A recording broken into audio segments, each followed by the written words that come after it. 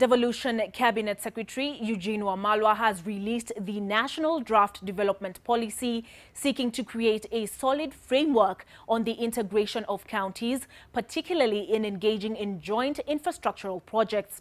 The policy, divided into 6 economic development blocks, is set to create synergy with the government, attract more investors, and also ensure counties enjoy economies of scale. If the draft becomes policy and is eventually implemented, it could help reduce spending on some county projects through collaboration for more efficient use of funds.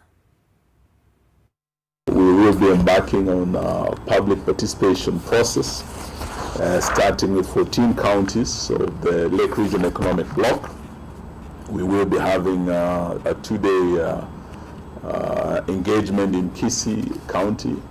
And we want to thank, we will be ready to now submit to Cabinet the policy for approval. And it is a wish and intention that in February, this coming month, we will have a policy in place.